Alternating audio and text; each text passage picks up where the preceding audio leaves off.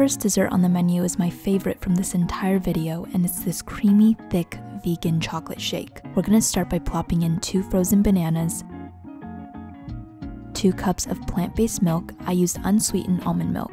And if you guys want to learn how to make fresh homemade almond milk, check out this TikTok my sister made. I'll have it linked below. 1 date, 1 tablespoon of almond or peanut butter, and 2 tablespoons of cocoa powder. And then we will blend on high for 45 seconds. Possibly an unpopular opinion, but I think almond butter tastes so much better than peanut butter. Comment below if you're team almond or peanut butter.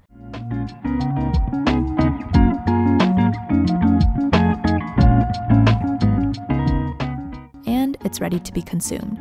2 minutes and you got yourself a bomb chocolate shake.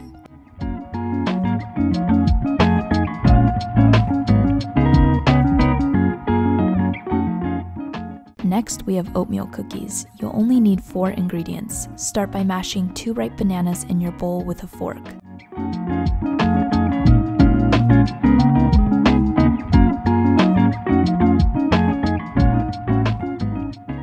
Then pour in 2 cups of rolled oats,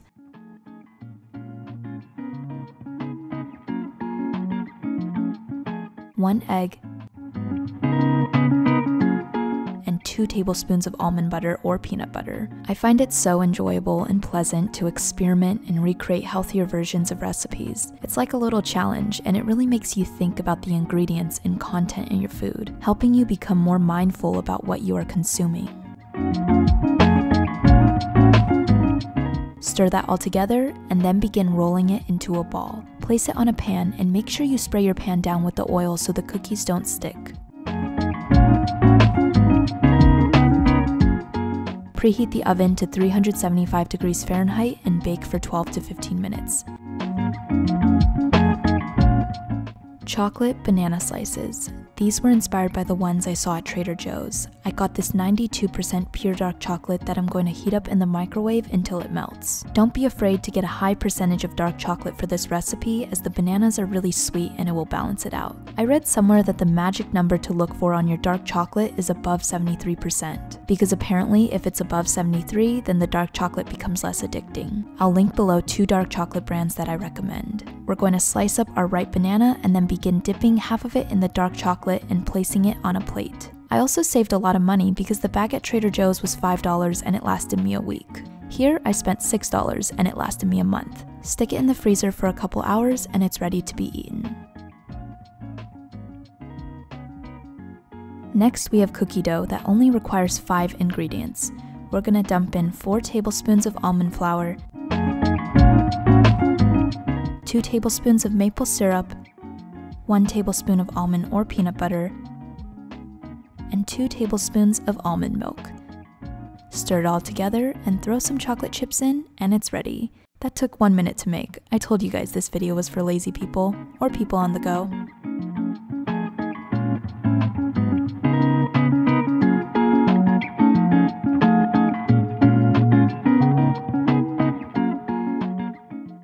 Thank you to Raycon for partnering with me on this video. I've talked about them before to you guys, as earbuds are something I use almost every day, and the ones on the market are pretty expensive.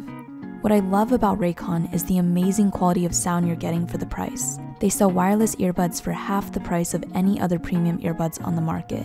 Their latest model, the Everyday E25, which is the one I have, has 6 hours of playtime, lots of bass, and a compact design so they hide in your ear quite well. It comes with a case that charges your earbuds 4 times on a single charge. I find the earbuds to be the most useful when I'm exercising. I used to have the earbuds with the cords attached, and let's just say it was not ideal when running. You guys can go to buyraycon.com/OliviaDandrea for 15% off your first order. I'll have it linked in the description box below.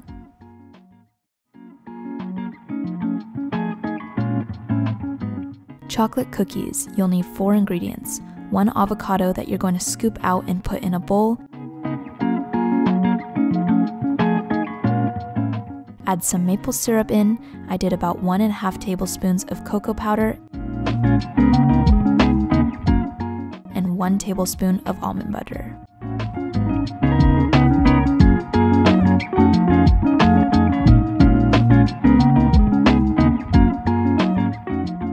begin rolling this into a ball and placing on your pan, making sure your pan is sprayed down with a little oil so the cookies don't stick. Preheat the oven at 355 degrees Fahrenheit and bake for 15 minutes. And if you like your cookies gooier, then just watch them and take them out a little earlier. Reese's Overnight Oats. This can also be a breakfast. You're gonna pour in half a cup of oats,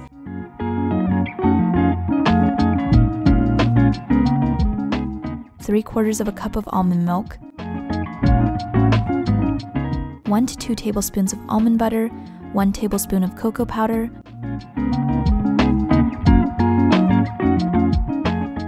1 tablespoon of maple syrup, and pour in a little vanilla extract. Mix it all together, and I'm not sure what I was thinking in the moment, but I placed this in the freezer by accident. You're supposed to put it in the fridge and leave it overnight.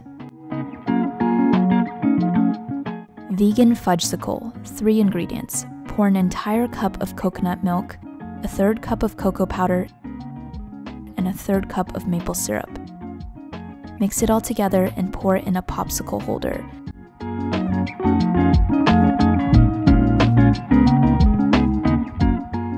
I didn't have one, so I poured it in a small cup, placed saran wrap over the top, and popped a popsicle stick through the wrap. Left it in the freezer for a few hours, and it's ready.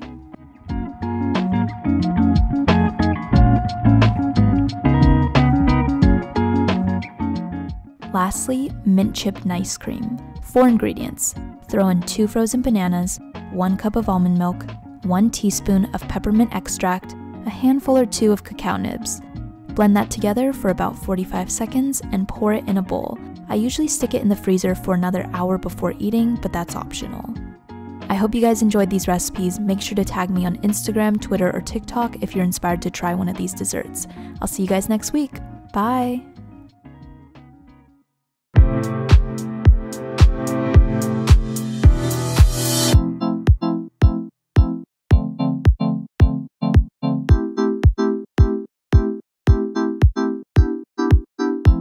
They say I want you to see all the ways I can.